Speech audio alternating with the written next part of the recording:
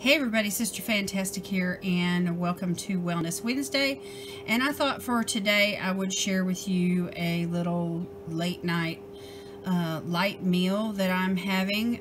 Normally I eat 2 eggs, but for tonight I'm just going to have 1 egg and a handful of blueberries, about 1/4 cup. So that's about 5 carbs for the blueberries, which gets me a fruit in for today, since I had a few carbs left over from what I had eaten earlier.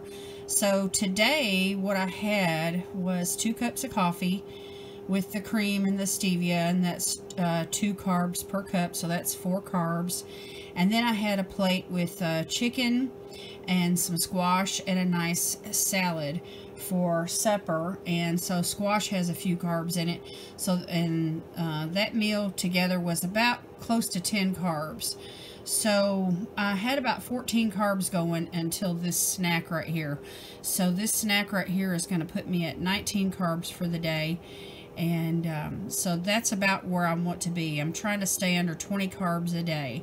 So anyway, for those of you that are wanting to do keto and you need an idea for an easy late night snack, you can just have you some boiled eggs in the refrigerator and buy some blueberries. And this is a pint container, which is 1 cup, and so you just eat half of the container, and that's 1/4 cup, and that's 5 carbs right there. So anyway, that is just short and sweet for today, y'all. Just a snack idea. Keto snacks. Let's talk keto. All right, well, thank you for watching. God bless you today is my prayer, and I'll see you in the next video. Bye-bye.